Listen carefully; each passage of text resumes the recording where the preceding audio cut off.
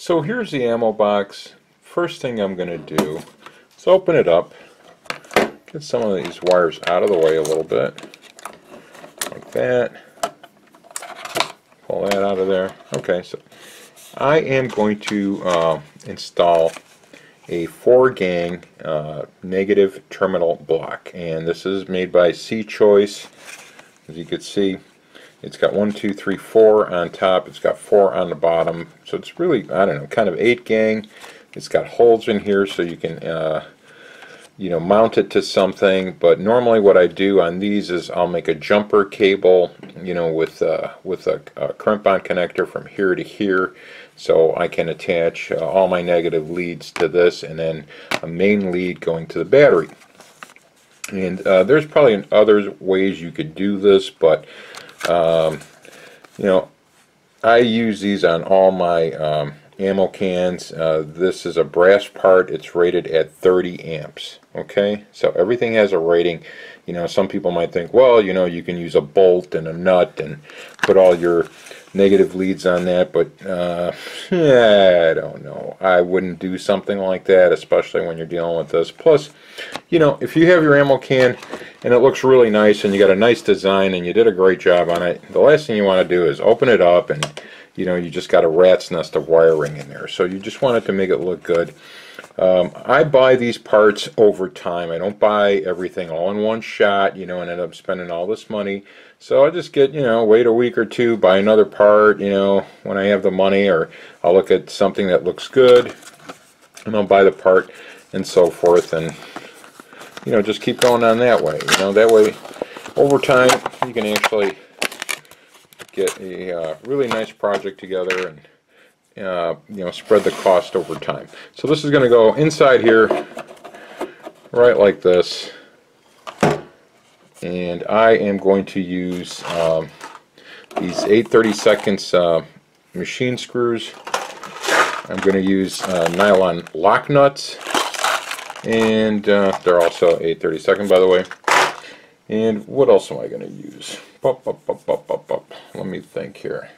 Oh, rather than cutting the screws, I might end up using some of these beveled washers on the outside just to give me a little bit more space and also give it a nice finished look. But these are 1/4-inch rubber beveled washers. And as soon as I mark this, when I get this where I want it, I'm going to mark it with a pencil. I will use this drill bit right here, which is like maybe 5/32, and I'm going to install that on a flexible shaft. So once I get it in there like that, it'll kind of bend, and I can get a straight through. Instead of drilling it at an angle, I can drill it, perpendicular to that plane. Okay, so this will allow me to bend it any way I want, but keep it straight on there so I can drill straight through, and my holes won't be at an angle down. Okay, that's what I'm going to do. Okay, I need to show you something now. I ran one of the screws through and put this thing back on like that and drilled the other hole. Okay, we ended up being a 1/2 inch below this rim, 1/2 inch from the top here to the bottom here, to the top of that thing. Okay, that's a 1/2 inch. Now there's a little bit of a trick getting these screws on. Take a look at the other side. We'll close up the box real quick. Screws are going to come in right here. Okay, you see that? And they're actually slightly under the slip. And what we're going to do is we're going to take our 8/32 3/4-inch screws right there. I'll show you how we're going to pop this on. We're going to angle it in.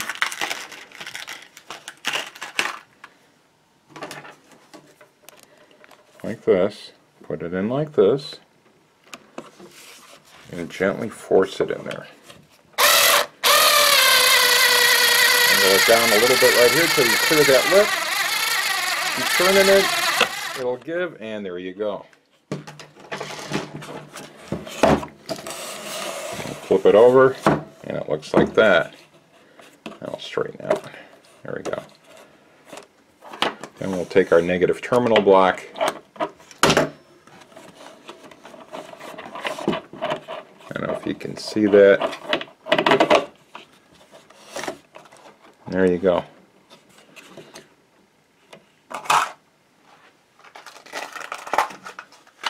Probably use a couple of these. I don't know if these will look good or not, but let's see. Pop one in here like that. Pop one in here like that.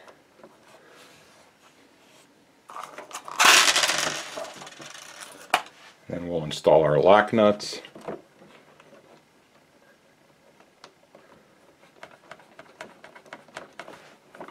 I'll tighten those down in a minute.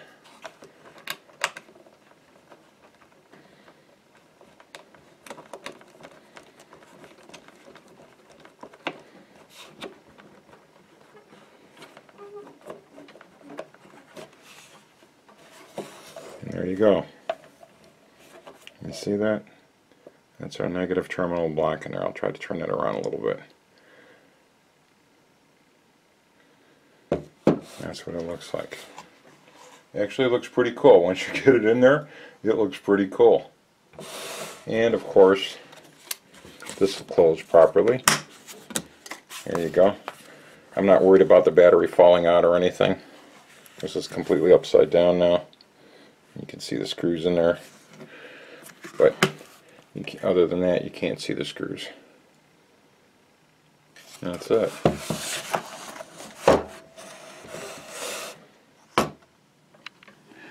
So what ended up happening was that this screw ended up being a little bit higher. This screw ended up being lower, so I had to drill down a little bit to even these out, and I added these brass washers, and you can see they're still, fairly hidden underneath that lip. But I would say, in retrospect, go down at least 5/8 of an inch on both sides. 5/8 of an inch from the top lip here of the negative ground block to the top of the box. So I think if you do that, you should be in pretty good shape. The other thing I would suggest, if you don't have a right angle drill, use one of these bits like this as a hand drill and drill it through this way, just by hand. I think overall you're probably going to be a little bit more precise, but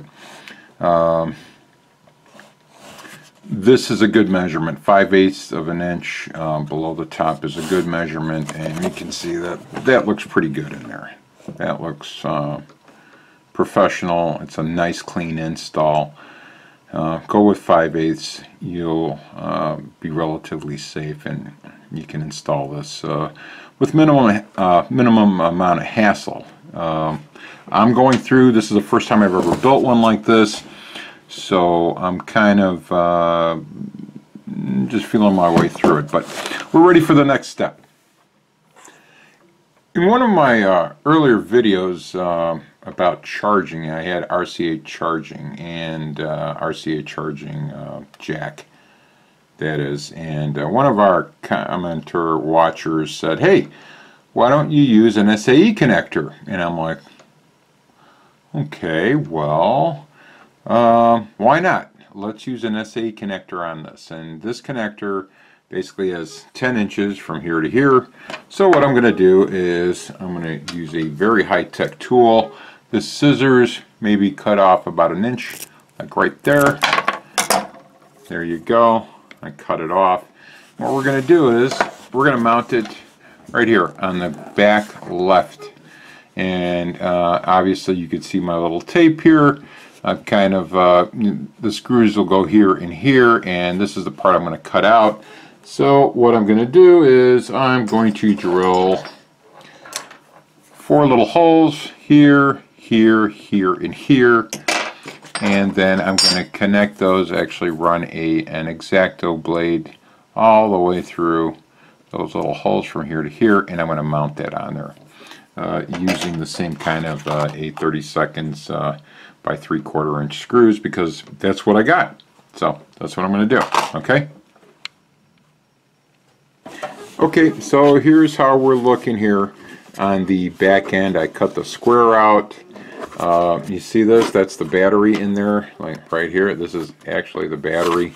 You could probably push that in just a little bit like that, but this is going to install this way like that. We're going to just drop that right in. On the other side, I just shaved a little bit of that off with the Dremel. You won't be able to tell looking at it at the top or at the bottom, but just a little bit, give it a little clearance so that actually when I do install it, it's gonna look good, and it's gonna be right flush, right next to the battery. And if you can see in there, let's see if there's any wires. There we go. That's what it's going to look like. So it's going to come in right next to the battery. It looks pretty sharp. But if you're uncomfortable with getting this in there like that, your other option would be to, take your piece of tape and mark it, and you're going to install it going from top down right next to this, right in here in this area, and you won't have anything to worry about. You can just install it right next there. It's just fine. It'll look good. But I decided to put it on the back there because I just wanted to keep with the symmetry of the two charging bays on top, and then with the light on the bottom. I just want to keep that even. But seeing that I do have like a big number 6 on there, that would probably look okay too. So we're ready for the next step on this box. Okay, I ended up having to take the plugs out and the battery out in order to get to the screw under here. It's virtually impossible. Although one way you can do it is you could use like a 1/2-inch screw and get it in there, and then just put the nut on the outside of this, and it'll actually work. You just mount it on the reverse like that, and then this will still work. So your outside will look like that, and that'll still close. But I took it out, and I'm just going to install this real quick and get the battery back in there, and we can move on. So here it is mounted. Came out really nice. I ended up using the smaller 1/2-inch screws and the 8/32 lock nut. On the inside, I'll show you what that looks like, but if you pop this open, kind of looks like that. Looks pretty cool. I like the cover on it. If you pop it open, what I ended up doing is running the black wire underneath these two, and then the red wire, the positive on top. But that's how it looks. So we're getting there. We're getting there. So here's the top of our box. It measures 7 inches from here to here. At 3.5 inches, I drew a line down the center, and then I cut a piece which is actually 4 inches of that same angle iron that we used to put down in the battery here to keep the battery from moving around, and drilled a couple of holes in there equidistant from this mark. This is also the center mark. We're going to line that up. I'm going to drill a couple holes and put some screws through there, and in addition to that, I'm going to start adding some of these 3/8 inch 10 millimeter wire clamps, so we can do a better job of managing our wiring throughout this thing. So I'm going to install a couple of those, and I'll show you what that looks like and where I put them. And then the very last thing we're going to do in this video is install our 4-gang fuse block. And as you can see, there's no fuses in here yet, but I'll pop that open. Fuses go right here. But I figured out a good place to mount this thing. Our positive from the battery will go here, and then our leads from our switches will go here, and our blade fuses will go right in here. And that'll be it. After that, we've got all our main components in, and we'll be ready to wire this up finally and get this project done. Okay, so here's the final install of that battery tie down, along with these 3/8 inch clamps that have been installed, so we can run some wiring through there to manage our wires. And that's what it looks like on the outside. I've installed those beveled washers that were basically plumbing washers. These are brass washers on top of that, and the screws. So that's what it looks like right now. Okay, so here's the inside of the box, and here's our 4-gang terminal fuse block.